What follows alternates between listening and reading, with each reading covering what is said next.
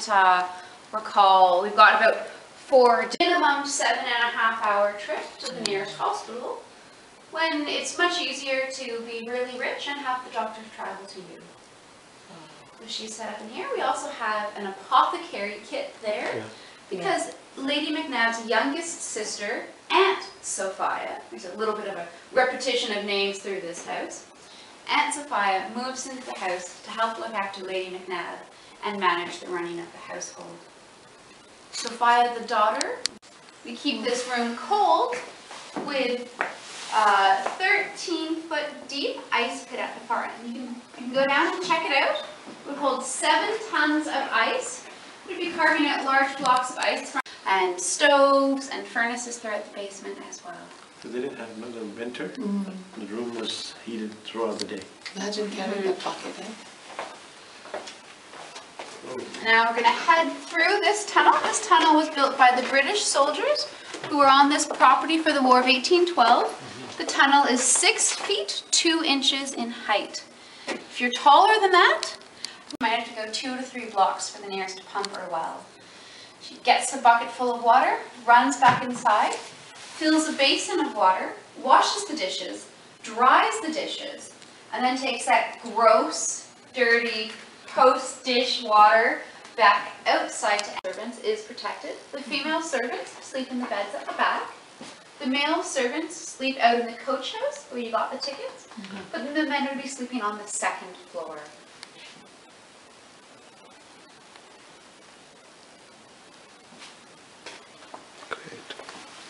About a week. So very efficient for storing all of those goodies and preserving them for winter use. Oh my God. So we've got this beautiful dream modern kitchen with these valves. So you can see all of the different wires, and each wire would connect to a different valve all the way along. So these bells would be rung anytime that handle was turned, because it would just pull on the wire. Now I'm going to ring some for you just so you can hear the difference between the tones.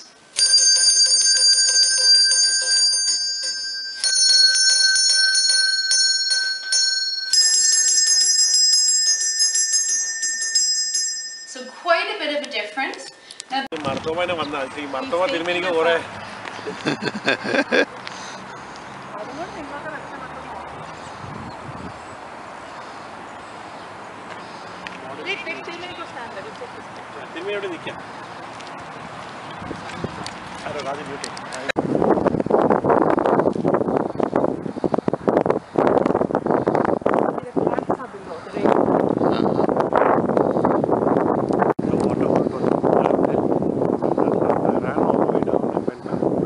It's very calm. Water is calm. Very calm.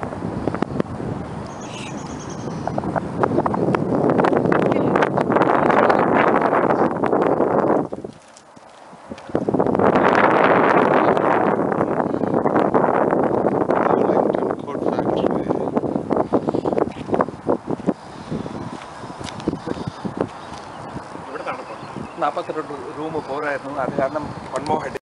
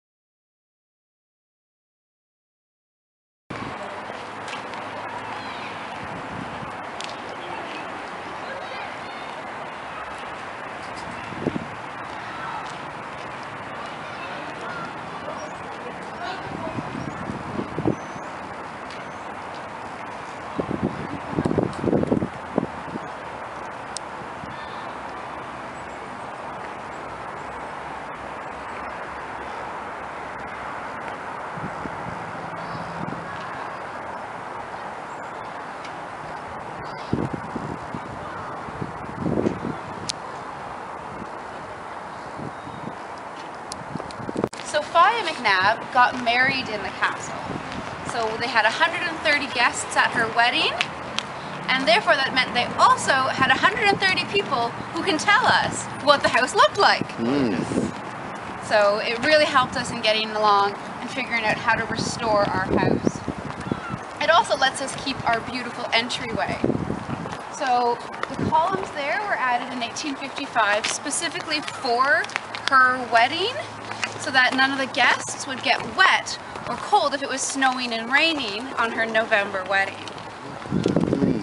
All of the walls in our house are original to the time. There are the original walls there, and all of the furnishings are from 1855 or earlier.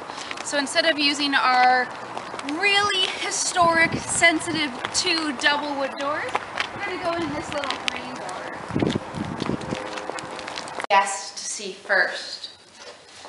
Now we've got a map here, and this is what Hamilton would have looked like in the 1850s. So you can see, so come on in, welcome to the withdrawing room. This is the most formal room of the house. It's also the ladies' domain. So gentlemen, you are allowed to enter the room, but you have to seek the ladies' permission before you sit down. There also are a few rules. You're not allowed to talk about the following: sports, business, politics, law, finance, or anything which the ladies aren't interested in. So what are they interested in? Computers, sound systems, automobiles, Blackberries.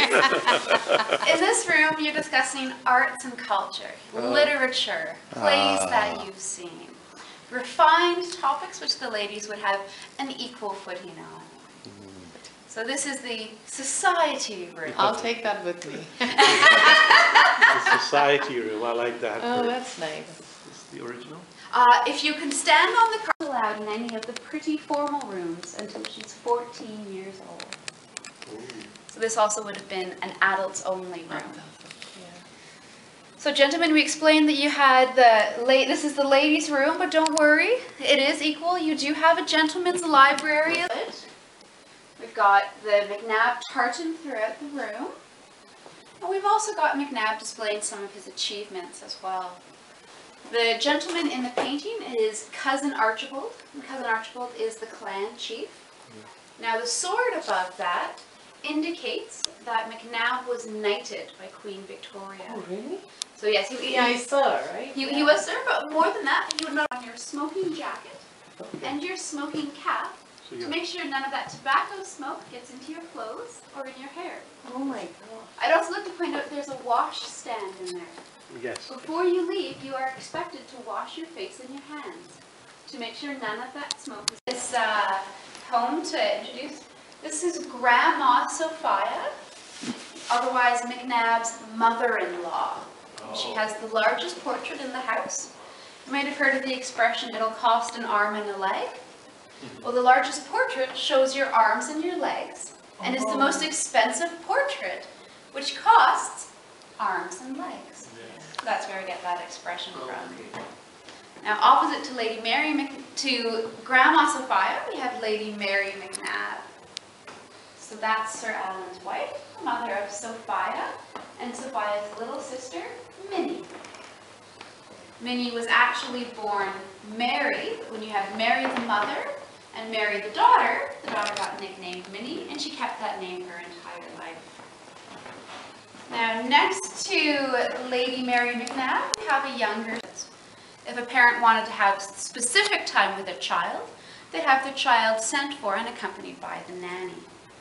But I'm sure, you know, every parent wants to spend time with their children. They want to have relaxed time, hear about their day, read stories, play games. So that's what this room's for. This is their family room. So they'd play charades, they'd read together.